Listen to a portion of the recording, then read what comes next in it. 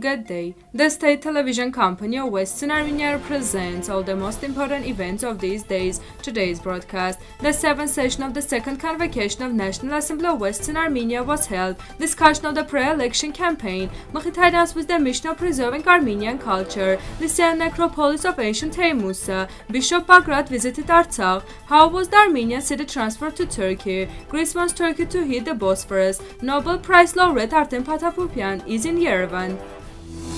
The next topic of the agenda of the 7th session of the second convocation of the National Assembly was the organization of the election campaign, around which a discussion took place between the chairman of National Assembly, Harutunian, president of Western Armenia, Armenian, and the participating deputies. Harutunian stated that the last session of this year will be held in December 2022, after which a year of election campaigning will be announced until December 2023, during which there will be an opportunity to join the ranks of deputies. A corresponding commission will be formed which will count the number of candidates participating in the election in December 2023. In this context, the NA president asked the following question to the audience. Read the speech in full on our official website.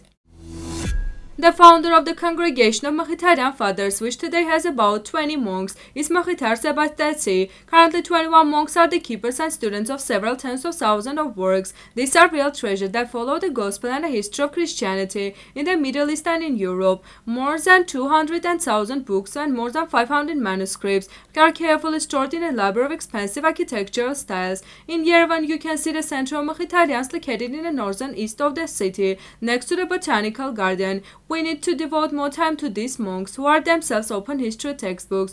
Do their small number endanger the future of this community? For Elias' father, yes, it's true we are getting smaller, but there is no reason to hope that we will disappear overnight. We are surrounded by a lot of friends. Having left the Mkhitarian monastery complex in Yerevan and contacted the announced job, the task seems difficult. The impossible is not part of their vocabulary. The keepers of Armenian memory and sacred texts continue their service. They will climb new mountains, although with each generation there will be fewer of them. A new generation is being prepared. They study monastic life and a profession of the publisher. This is not an ordinary phenomenon. Read the full article on our official website.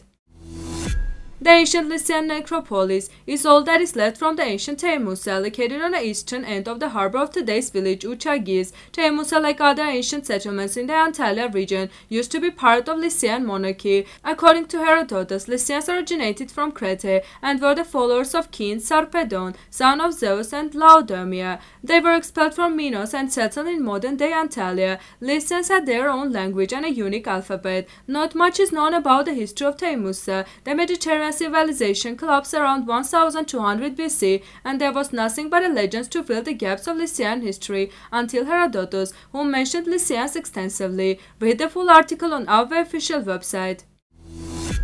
Built in the 7th century, the monastery of Hakobian, which is the residence of the Catholicos, is in a ruined state today. Like many of our monasteries, photos from Bishop Bagrat's visit to Artsakh were spread on a Facebook page on Tavush diocese. As noted by the leaders of Tavush and Artsakh diocese, Bishop Bagrat and Vertanes, the condition of our churches is a direct reflection of our life. The restoration of Hakobian and creation of surrounding infrastructures can become a symbol and a source of new life in Artsakh, Bishop Vertanes said. Let's look at our Artsakh and Yerevan. There is nothing left, everything is destroyed. Today our nation must conclude a contract with itself that we have nothing more to give to the enemy. If each person makes such a clear decision himself, it will become a national alliance. Our heart is with victory, and let it begin again. Stand before us with the restoration of Hakobian, Bishop Bagrat said.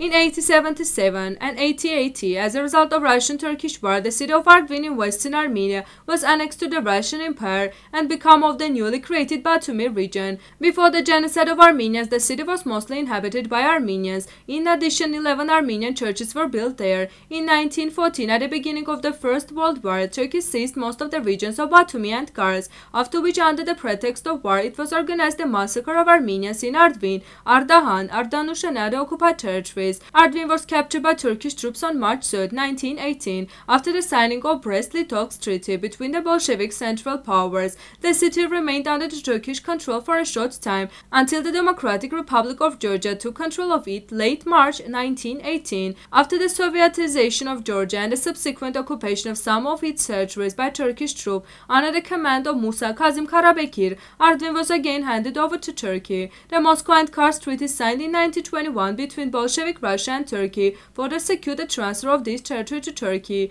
We want to remind you that on March 16, 1921, in Moscow, Russia and Turkey signed a treaty of friendship and brotherhood, according to which the current Armenian-Turkish border was drawn against the will of Armenia. The Rafale fighters of the Greek Air Force recently acquired from France are ready to strike Bosphorus with Scalp cruise missiles if the excavation of the confrontation between Athens and Ankara reaches to the last point. According to retired Greek Vice Admiral Konstantinos, Greece is considering the possibility of destroying bridges across Bosphorus, which will also lead to the complete closure of the Strait of the passage of ships. Experts draw attention to the fact that despite the presence of Turkish S-400 air defense system, the risk of the successful strike by SCALP cruise missiles remains very high. Nobel Prize winner scientist Artem Pataputyan is in Yerevan. He will take part in the Days of Science and Business in Yerevan. The event, which will take place on June 13-17, will be attended by research specialists from the diaspora as President of Synopsys Armenia, Yerevan Zoryan, Director of the TUMO Center for Creative Technologies, Marilo Papazian, Professor of New York University, Georgi Doluhyan, Professor Armen Herlopyan, and others. The purpose of the event is to show the connection between the science and business, how to effectively use scientific achievements in business and make science attractive among young people. Artem Pataputyan is a nuclear biologist, was born in Lebanon, studied at the American University of Beirut, and moved to the USA in 1986. Now musical part, Armenian folk song.